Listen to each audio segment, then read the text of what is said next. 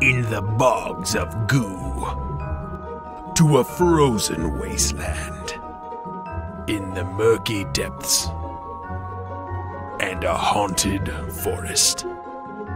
This is Planet HEXBUG.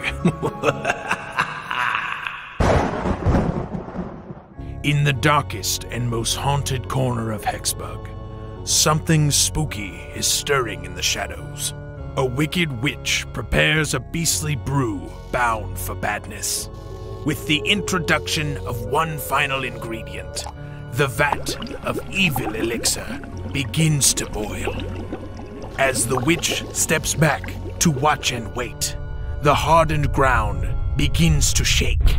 The cauldron begins to overflow as the witch is carried away by a horde of nano. The boiling brew has been expelled. Deep inside, a monster dwells. As it escapes its gooey prison, there is no doubt the beast has risen.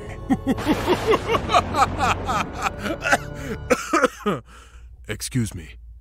Early in their life cycle, zombie nano live only to serve the demands of their instincts. Fresh batteries. Once the feast is complete, the remains of the victim succumb to the effects of its predator and reanimate. An invasive species, the zombie nano multiply so rapidly, there is no hope for any creature in their path. A quake. The zombie nano come to a halt. Their senses have alerted them to an imminent threat. The nano have arrived. A malicious mechanical insect, nano rarely meet their match. However, against their own strength, a stalemate of frightening proportions ensues.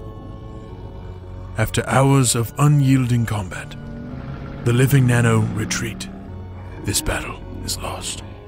Upon claiming victory, the zombie nano continue their undead hunt through the graveyard. A sign. The zombie nano cannot resist their urge to feed. One by one, they enter to receive their treat.